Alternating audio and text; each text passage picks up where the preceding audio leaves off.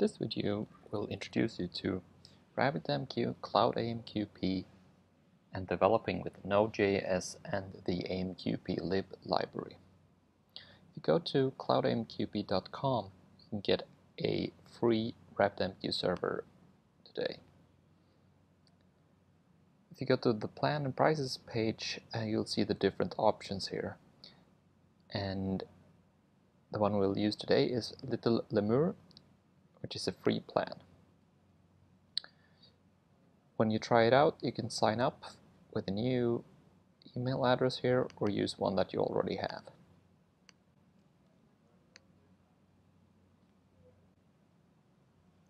When you've signed in, you can create a new instance. Let's call it Node Test.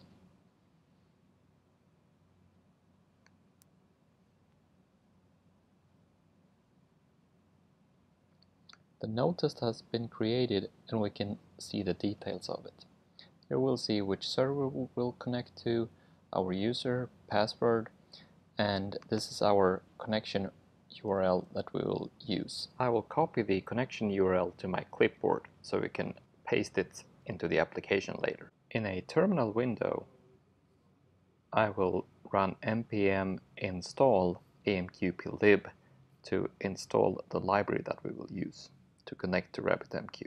We will develop a simple application in Node.js using the interactive shell.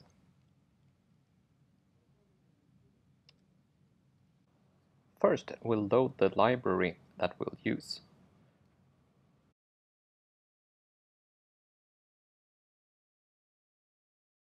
And define our AMQP URL that we got from the control panel.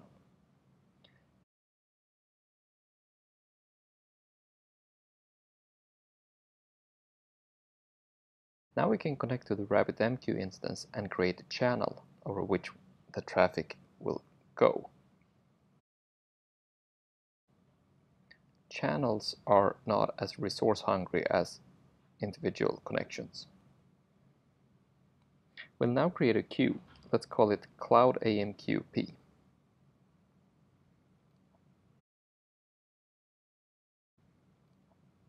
To this queue we will send messages such as this: hello viewers. On this channel we'll now make sure that we have the queue CloudAMQP and that it's not durable. If we don't, it will be created. Let's repeatedly send our message. We'll use the method sendToQueue, where the queue is CloudAMQP and the message is our message.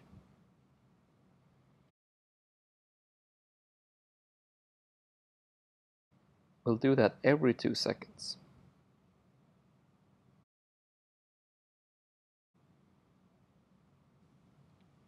In another terminal window, we'll open another node session where we'll use the same library and the same connection URL. We'll reuse most of the code from the previous sender example, so I'll paste that in here.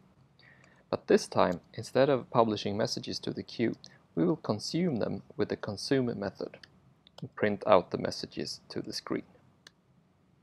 We can now see all the stored up messages and then new messages arriving.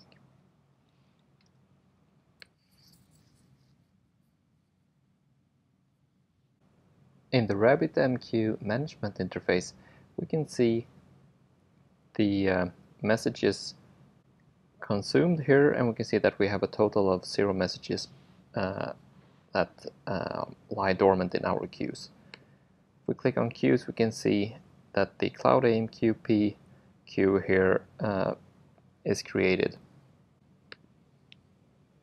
and we can see our 2 connections.